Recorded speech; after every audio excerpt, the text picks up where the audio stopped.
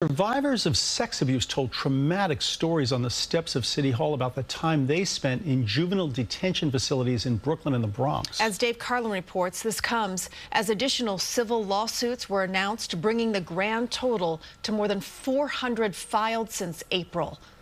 I can say I'm a survivor. When he was 13 years old, construction worker Jose Matias was in a juvenile detention facility in the Bronx. I got arrested for having a bag of marijuana in my pocket and on school grounds. Jailed, he says, by a judge who told him it was because his home life was too troubled. It was 1999, and he says a city staffer in charge of transporting him to and from court sexually assaulted him. When we get to the facility, and I got to strip you, I got to make sure you don't have no weapons. Going through sexual abuse is traumatizing, and it can take a toll on your life. In coming forward, Matias joins 425 others.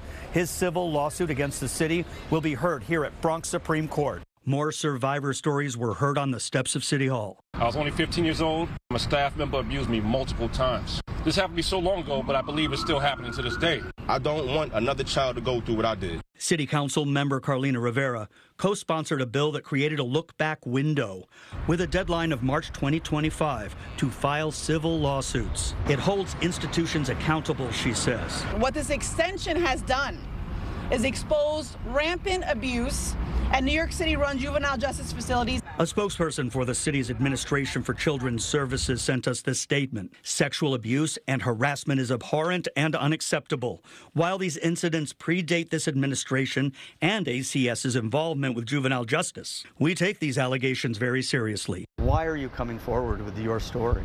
Because if you've experienced any type of trauma on the hands of any staff member at a juvenile facility or anywhere, any form of sexual abuse, then you need to come forward. He says the support of his wife and kids and his community helps him heal and motivates him to try and fix what he calls a broken system. At City Hall, Dave Carlin, CBS News, New York.